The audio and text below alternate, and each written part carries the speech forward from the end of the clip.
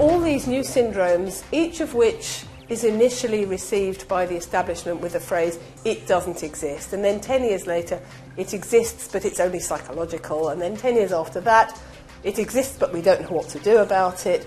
Aerotoxic syndrome is just one example of, the chemicals that we're all surrounded by making people ill. Doubting is very easy, and you can see this also in the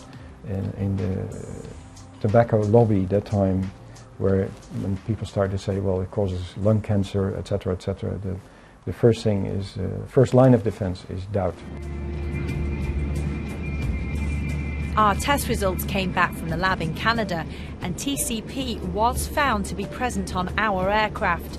The levels of TCP in the air were low and consistent with findings in similar studies. We asked the Department for Transport and the Civil Aviation Authority to comment on the claims made in this film. They declined an interview, but they said, "It has not been conclusively proven that cabin air exposures, either in general or following specific incidents, cause ill health in commercial aircraft crews. The department has completed its research into cabin air. We are currently considering the Committee on Toxicity's conclusions and will respond in due course."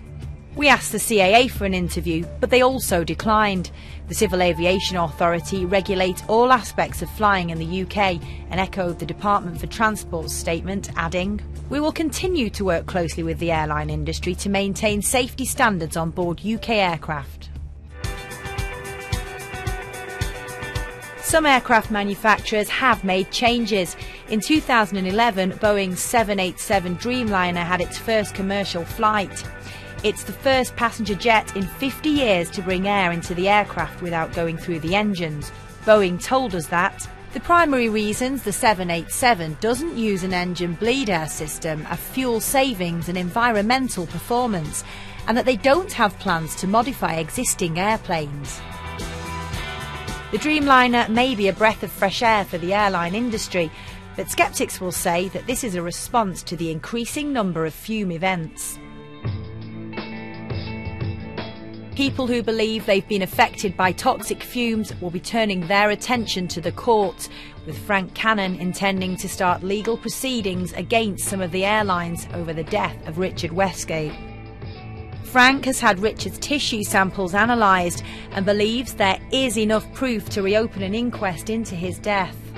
As a lawyer, I gather the evidence from various people, and there are tests that have been done that demonstrate that organophosphate is present in the air. The airlines and the manufacturers all know that the contamination is there, and that they have to do something about it.